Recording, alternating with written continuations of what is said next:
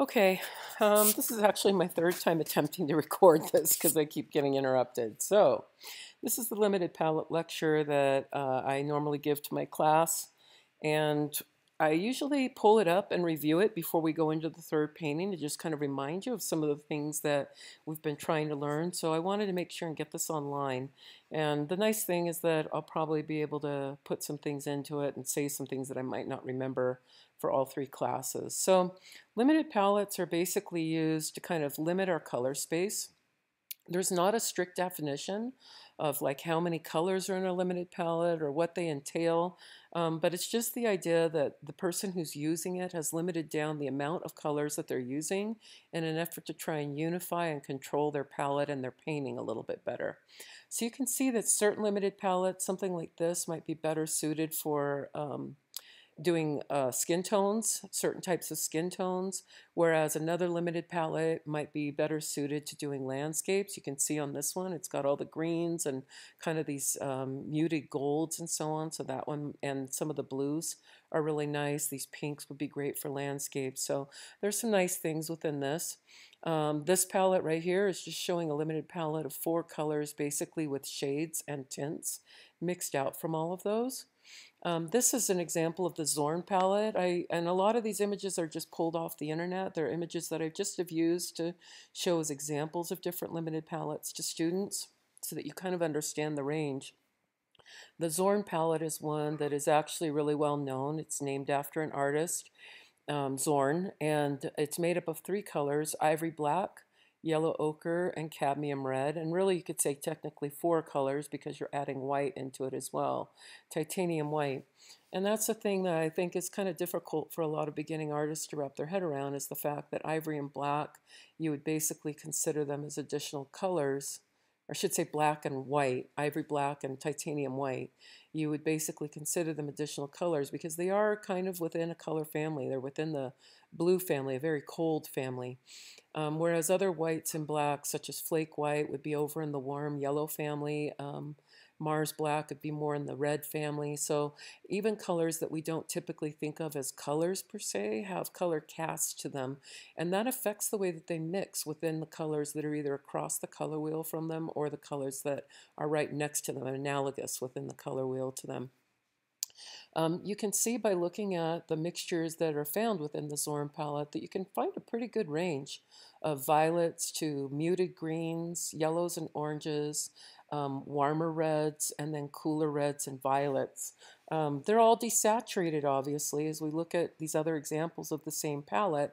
These are all desaturated versions. I think the cadmium red's the brightest color we've really got out of this entire palette. And then here we even show these 3 colors mixed with the third color mixed in.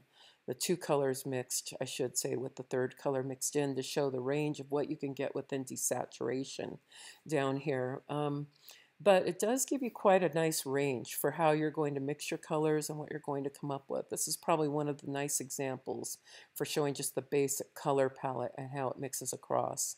So essentially, when you see something like this, you can see why ivory black, we say it's in the blue family. You can definitely see that kind of blue cast compared to all these warm tones over here. When you mix blue with red, that's how you end up getting violets. When you mix red with yellow, you get oranges. When you mix yellows with your blue again, that's how you end up getting these greens. And if you have more of the blue, in this case the black over here, then you're going to get a colder green or you're going to get a warmer green. It just kind of depends. So the limited palette that we use within our class is made up of ivory black, raw umber, burnt umber, Indian red, burnt sienna, and yellow ochre. There are a few things I kind of want to discuss about this palette before we start moving through the rest of the slides.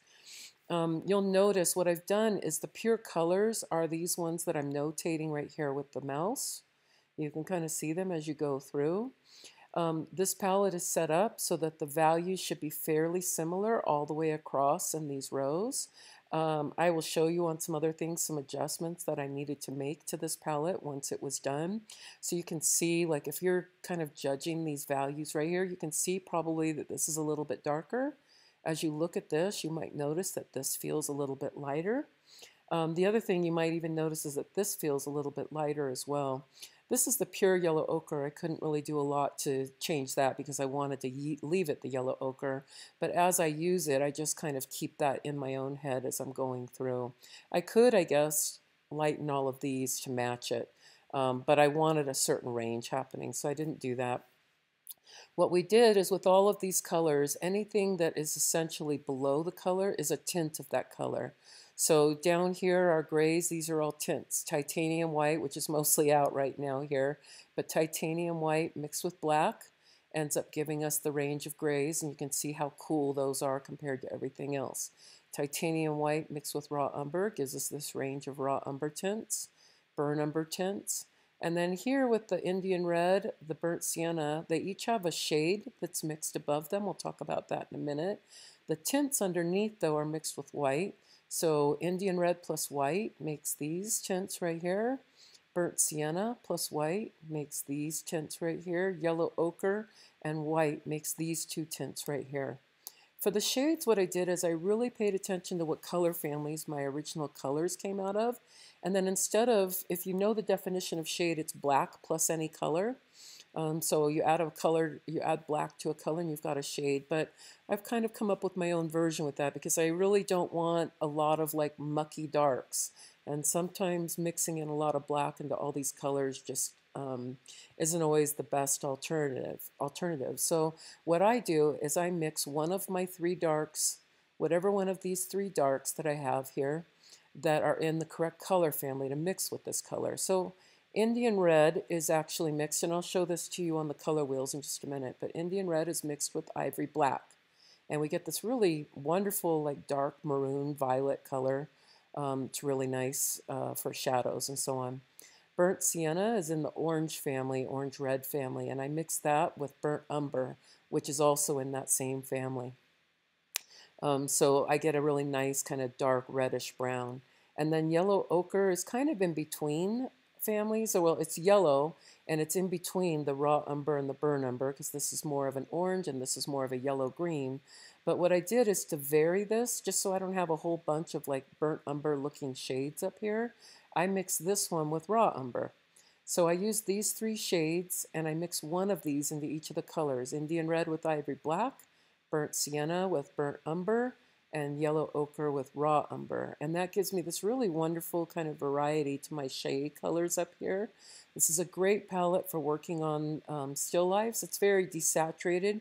You don't have a good strong blue in it, but a lot of the other colors you can actually get very nice. And if you control your warm and cool relationships within the painting and have a lot of warmth or orangey tones nearby, you'd be surprised at how blue this actually looks. If you look at this image right here, this is one way that I tell you guys to check your palette. So these are two photos that were taken with my iPhone. Just after I mixed the palette, I took a photo and then I put a filter on it. You can do all the dramatic warm or dramatic cool or whatever you want. I use the monochromatic photo filter and I put that over it. And then I think it becomes really apparent as you look at this, like how this is darker than these other values here, or how this is lighter than these values as well. You can even see the yellow ochre right here as being a little bit lighter. It can be hard sometimes to see how these values are interacting. They don't read quite as easily as the lighter values do. So a lot of times what I'll do is I'll just knock my exposure up, and that helps me compare these a little bit better. It exaggerates the differences a little bit. It doesn't need to be perfect, but it should be pretty close. And the reason I say that is because these values lining up and all being approximately the same, that's one of the things that makes painting this painting that you have to do so much easier. If you remember when we worked within black and white and we worked within the monochromatic, that we talked a lot about figuring out a value range for the light side of our form and a value range for the shadow side of our form.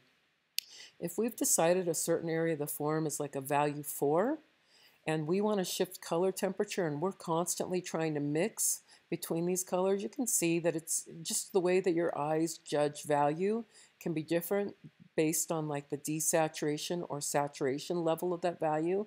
It can make it hard to see, and you're constantly moving, you're painting, and you're constantly mixing, remixing. So if you have these all figured out in your palette later, And then you think, I'm going to use some of this raw umber and block in this area of, I don't know, this sphere that I feel is a 4 right here, but I want to make it just a little bit warmer sometimes. I could hit just a little bit of this yellow, which is the same value, into here. I'm not going to do anything to break up the light, the way that the light is reading on the form and the volume. At that point, if I do that, all I'm going to do is be able to shift temperature and create a little bit more color complexity in what I'm doing without ruining the feeling that I have for volume. So that's part of the reason why these all need to line up. The other thing to kind of keep in mind is that this palette, if you kind of think about it, you'll realize that this end of the palette is less saturated, this end is more saturated, this end is cooler, and then it gets warmer, and then it's a little bit cooler, and it gets warmer again. So there are a lot of kind of trends that happen within this palette that are set up in a way to be logical and to help you to work very quickly and easily with what you're doing. These are just some examples of various paintings and so on that people have done that use palettes that are really similar to what we're using in class. The violets and so on in here, a lot of times people will think they need to go get a tube of violet paint, but the reality is that this type of violets here can be mixed very easily from the palette that I showed you guys just now. These violets can be made using the Indian red and the grays. You just add more gray if you want it cooler. These reds right here can be made from mixtures of the Indian red and the burnt sienna. The greens are really easy to mix between the blacks or gray tints off the black and the yellow ochre. So let's just kind of go past some of these examples. These are just kind of showing the difference in how limited palettes might affect your final outcome within the painting, and how you control color can really affect it. And let's look at this image for just a second. This image right here shows the way that light and shadow divide on a form. We've talked about this a little bit as far as like light logic. What we really want to remember now going into these paintings that involve color is that color temperature, and even just looking at this photograph, we can see how we've got cooler, more blue here, and how it's got a little bit more of a gray-green cast here. And we've got like some pinks over here, more of a lavendery gray up here. So if you kind of see that even in something that you might think of as being gray and white, actually has a wide range of color value in it, or color temperature shifts within it. And it's by using that palette correctly and really shifting through that you can create this same sense of kind of complexity to your color and kind of beautiful color range within what you're doing. If we keep in mind also that we always want to separate out our lights and our shadows with what we're doing. So when I look at an image like this, we've got these very simple block-ins initially of all these different fruit and vegetable shapes, but notice that the light side is separated from the shadow side. Very different colors sometimes happening, sometimes a lot of similarity. You can see that the shadow side, though, within like this yellow object over here has a lot more of a brown-green area, or that you might have laid in the shadow side of this with something close to this color, or even a cool gray, depending on what you're doing. This color wheel right here begins to show you the way that we think of color a little bit within, as a painter would think of it. This shows color pigment relationships. This is not what I call a color mixing wheel. I don't mix cadmium orange and cadmium yellow light to get cadmium yellow medium. Cadmium yellow medium is its own pigment, and it's just the different way that it's developed versus cadmium yellow light that makes it that color, although it does have the same base of being a cadmium. It's just cooked at different levels or temperatures. However, what it does show is kind of the saturation levels. So out here on the outside of the wheel, we have the most saturated colors, what we tend to think of as spectrum colors, spectrum as in light spectrum colors. They have the most saturation or richness and brightness of color to them. As our colors move inside, they get less saturated. So here we can see the yellow ochre, burnt sienna, Indian red. These are three of the colors that we're going to use here on our painting. And as they get even less saturated, where they start moving into colors that we don't even think of necessarily as colors, then we get the least saturated of all. So probably I'd have titanium white and ivory black like right here, almost to the middle, but not quite on the middle. They're placed here just to kind of help you understand the idea that they belong within this blue family over here, okay? The raw umber I've put within the yellow-green family. And definitely as it lightens, as it interacts with other colors, you'll see this. The burnt umber is over here within this orange family. And then you can see on the outside, when I talked a little bit about that palette, I talked about how you could mix yellow ochre with either one of these. They're the closest to it as far as their color families because they're in these similar families to yellow ochre. But you can see if we're going to mix yellow ochre with burnt umber and we're going to mix burnt sienna with burnt umber, we're just going to end up with a yellow brown and more of a red brown. On the other hand, if we mix the yellow ochre, it shifts it over here into the green spectrum, and then we end up with a shade color that's a little bit more within the green spectrum, whereas this shade color remains a little bit more over in the orange spectrum, which is nice for us. If we look at Indian red, if we're going to look at these two families here, we can see that Indian red actually has to go 1, 2, 3 quadrants over to mix with burnt umber, which means it's starting to move further away from it. Think about mixing like cadmium red deep all the way over here. That's kind of how you want to think of it. But if it's mixing with black, it's only going 2 over. It's going over to the blues. So when we mix these two, they're a little closer, and that mixture between them stays a little bit cleaner, and it keeps a little bit more of the inherent color of the red happening within it. This is right here. This is just something that I created for somebody who was trying to explain color temperature. And I've included in here because it really does help you kind of see like how color temperature shifts. And actually I forgot to say about this. One thing that I do on this is I put my cool warm division here. Some people will move it over a little bit, over here straight to the cobalt blue. I used an ultramarine blue deep for a long time from Daniel Smith that was for my classes. That is very kind of a violety blue. It's very cold because it's the ultramarine blue deep. And that's how this division ended up here. And I tend to think of like yellow-orange, like that sunflower yellow kind of color, as being warmer even than a real orangeness is. So this is where my division is. Anything that's moving closer to this is getting cool. Everything that's moving closer this way is getting warmer. So it's all about that relationship. Sap green is cool compared to like a cadmium yellow medium, but it's definitely warm compared to like a phthalo green. And so you can see that there's warms and cools within all the color families, and as they shift closer one direction or the other direction, that shifts. And so that brings me back to this slide again, which basically is showing you some of that relationship.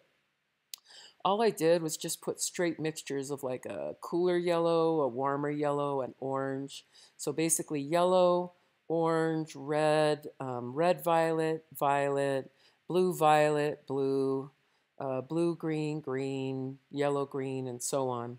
And then I showed these, I took these colors, these main colors that I had out here, I put them each down at a certain percentage going down, and less saturation to kind of show. A lot of times when we get into this range, people will look at a color like this or this and they'll all just think of it as gray. But the best description I can give you is to go to like the paint aisle at Home Depot and look at their gray cards, and you'll realize that there is a lot of variation to gray, and there's a lot of variation to white, colors that we typically think of as not having any color at all. Some of that is you just learning how to develop your eye as an artist, and some of it is starting to understand this whole idea of color families.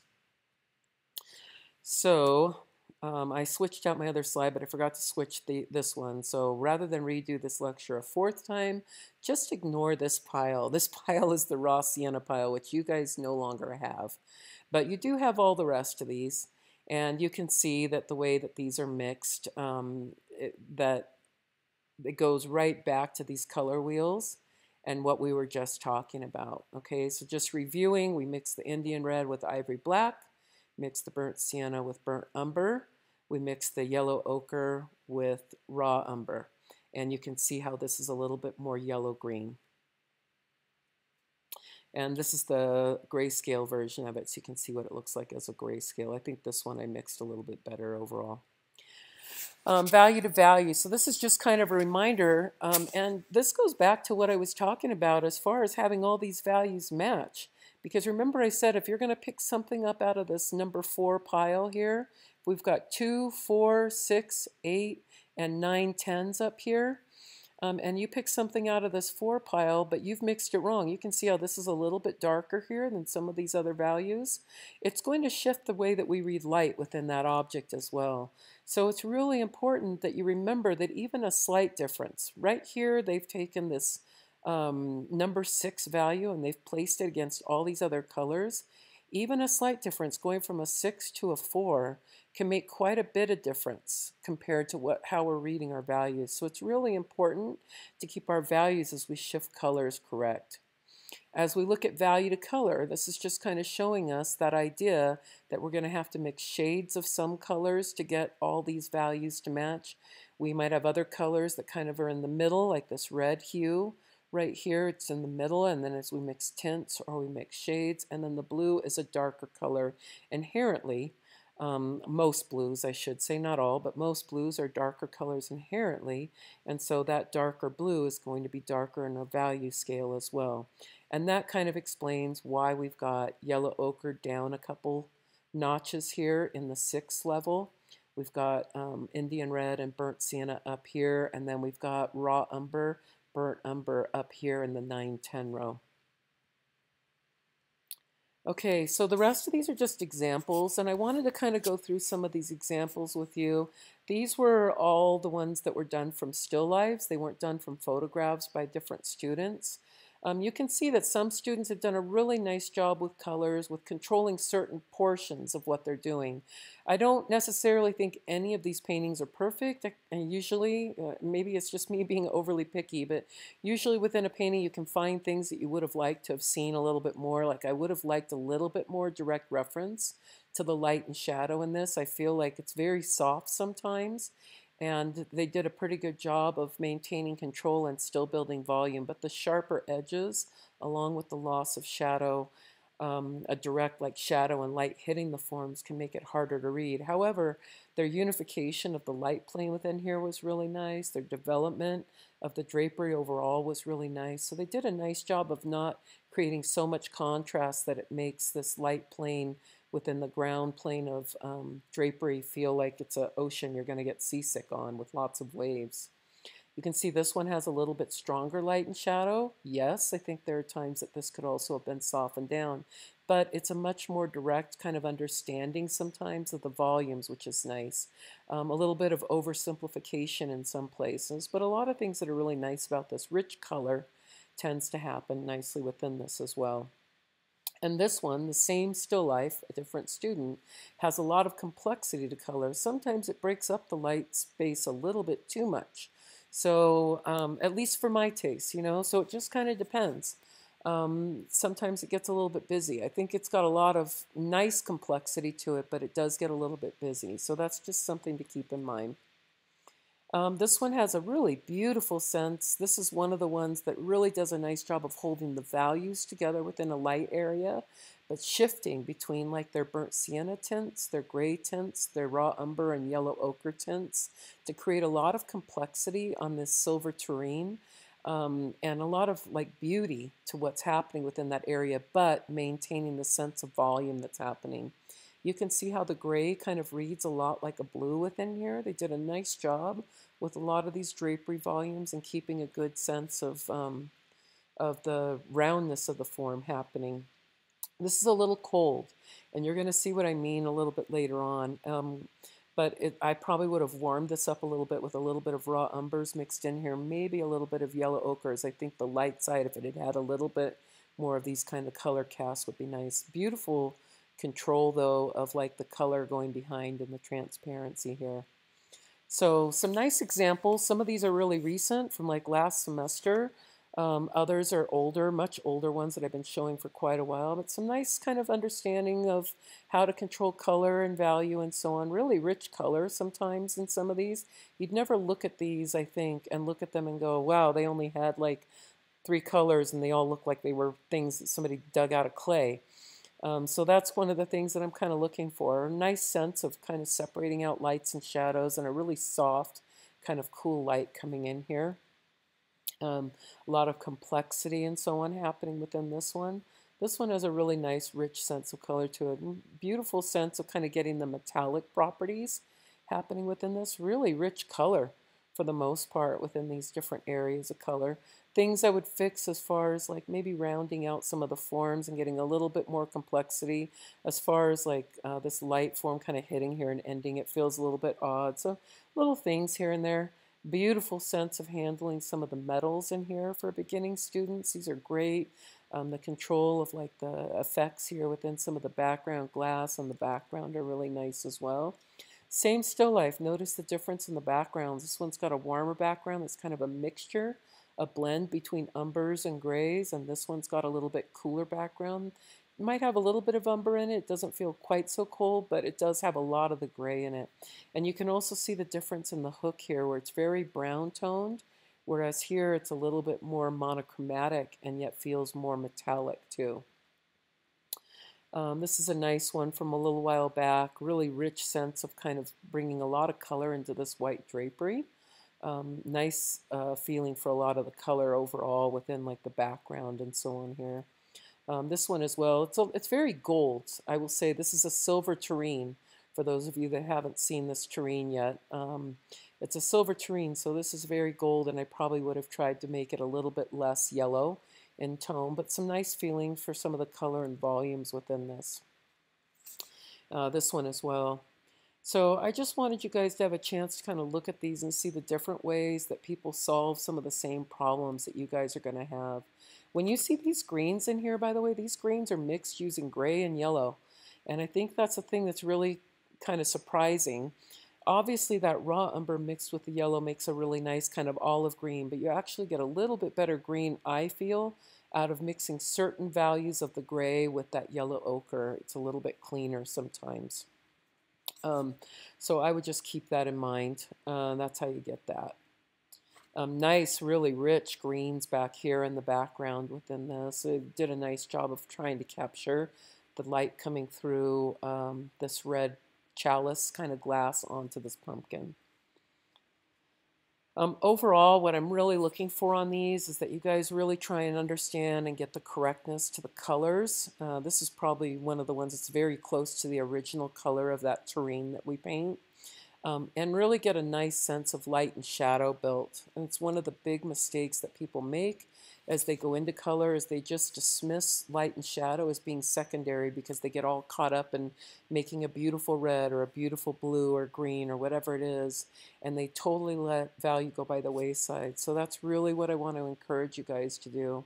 I think this one has a beautiful sense of color range within this this drapery here in the background, really keeping it feeling like it's a monochromatic white or cream colored drapery, but just beautiful color. And this peach is really, really nicely handled as well. So some of these paintings are just very nice. They have a lot of great things happening with them, great control of color, richness to them, a lot of different styles, which is one of the things I like to include when I show you guys these images. Beautiful color back here. So essentially what she did was keep a lot of the Indian red within these areas, and as she came into here, she used some of the burnt sienna and then a lot of the yellows within it. And the yellow ochre was very isolated in here, so it felt much warmer, possibly even, with just a tiny bit of white in it to make it feel brighter. So remember, as you lighten up warm colors, if you just use straight white, they're going to get very cold very fast. And so you want to lighten up using yellows and yellow tints within there. These are all from that same still life. There's some nice color range within some of these areas. Breaks up the a little bit of the light plane, but they were trying to get the tarnishing on there too. Same thing with this. So breaks up the light plane just a little bit because the values jump a little bit in here, but the tarnishing also makes some of those areas a little bit darker. So can't really fault them for that. These were really nicely handled, a little bit more simplified. One of the things I love about this painting, like there are areas within it that feel a little bit stylized, but this is beautiful right here. The wide range of kind of goes from burnt sienna tints to like yellow tints, yellow ochre tints. A lot of grays, and you can see how that gray, which is a blue, and then the burnt sienna, which is an orange, they're complements, and so they really become these accent colors very nicely to each other within here. And then how they shifted into the browns and grays here, and then this really toned down, desaturated yellow ochre tint here, probably some raw umber or something in that as well that makes that feel like a reflection and it doesn't jump out and feel like it's competing with the highlight. It's one of the things that becomes really important as you guys work on this painting. is that you understand how to control like these reflected lights as well. I think one of the things I love about this painting, I think the background and the skull were handled nicely, but especially this cone, they did such a nice job of creating a lot of color temperature using that number 2 value line in their palette and just moving between the different colors and getting pinks and grays and umbers and yellows, and yet really building a richness to the color of that white pyramid that they had in there. This one, again, the egg here feels a little bit cold as well. In just a minute, I'll show you one where they don't do that. But a really rich violet that they mixed with their Indian reds and their grays. Nice job of keeping separate their shadows and their lights and getting a nice sense of detail sometimes. This one did a nice job of staying very warm toned and really letting this feel blue against the rest of it. Another egg right here that feels very cold. So look at this egg and notice how gray it feels. If you had actually added a little bit of this umber in, it would have sat a little bit more naturally within the still life. But it also, if this were warm also, this would even stand it even more as being blue. And this is just built with that gray, just painted with that gray tone in there. This one does a much better job of controlling the warmth within that egg so that it sits more naturally within the environment and it doesn't compete with the object that's blue, and has some warmth in it because of the reflections. But this definitely is the coolest part of the overall painting. You can see that they got a really nice control of like greens in here, and then this was beautifully handled as far as making this white feel very natural, not cold like you see in something like this, but a much more natural white with some umbers and so on in here. So, and not to say that there aren't some wonderful things about this paintings. I think they did a nice job of really controlling a lot of the drapery, of getting a lot of complexity what they're doing. This was really nicely handled. So I don't mean to just be pointing out things that are wrong. But there are some really nicely handled things, and then everything has something that they need to work on too. This one I'd say probably increasing some brightness within some of the drapery here would have been nice. This one did a really great job. This is a great example of showing what happens when color goes behind something else that's transparent. So if it just seems so logical and simple to me, and yet it's something that I think sometimes people get very intimidated by, is doing transparent glass. But essentially, just look at these abstract forms and don't overthink it so much. And keep in mind that when you've got something like yellow drapery going behind brown glass, that as the glass gets thinner, you're going to see more of the yellow mixed with the brown. And as the glass gets thicker, you're going to see more of the brown mixed with the yellow. And when it gets very untransparent, such as in this case where the glass is very thick, you just see the brown. Okay? So if you think about it logically, as the glass gets thinner, the brown glass is going to have less of an impact on the yellow, but it's always going to have some impact on it. So what you want to do is, as you move this behind, as you paint, I always recommend, as I'm working on something transparent, to also work on the surrounding areas, especially the stuff that's going behind that transparency. It becomes really important, so that as I block in this yellow, then I can come through and mix some of this yellow in here, and I can get this relationship correct, because that's what I want to do, is make this feel like this transparently is looking at this. So it really helps if I'm painting these at the same time. This one has a really nice sense of kind of really maintaining their light and their shadows nicely. Good, rich sense of light and where the light direction is coming from, even in organic shapes like flowers, which can be difficult for a lot of people to do. They manage to do it. You can see here where the greens or the violets go behind this. It's basically almost a clear glass. It's kind of a yellow glass little vase that I have. It's toned down the violets, it's toned down and made these greens just a little bit more yellow, and it helps build that transparency. So that's basically it on that. The reminder is that as you keep working on this palette, that you really want these lines to match up. Make small adjustments if you notice. Like I did go through on this palette and lighten this one up. I forgot to go in and darken this, so I kept having to remix and remix and remix. And I mentioned that in the next one as well, but just make sure that you get these to adjust, because it just makes it such a much easier use for you if this is all mixed out and you can just move around these different colors so easily compared to values.